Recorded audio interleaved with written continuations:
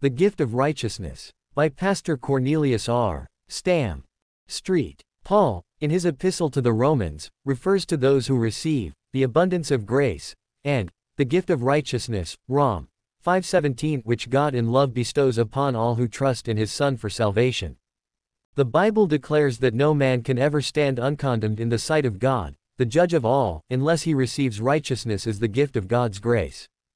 Quoting from the Psalms, the Apostle says in Romans 3:10, "It is written, there is none righteous, no, not one."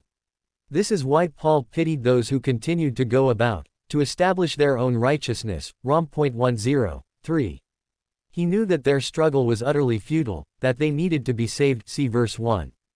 Let us thank God that the Lord Jesus Christ took the condemnation and judgment of our sins upon himself at Calvary so that his righteousness might be imputed to us by grace through faith. Regarding Abraham's justification before God, the Apostle says, "What saith the Scripture? Abraham believed God, and it was counted unto him for righteousness," Rom.4:3. Abraham's justification, of course, was based on the fact that Christ was to die for sin, but Christ's death is now past, it is an historical fact. Thus righteousness is now proclaimed through Christ and offered to all as a gift. While we were yet sinners, Christ died for us, Rom.5:8.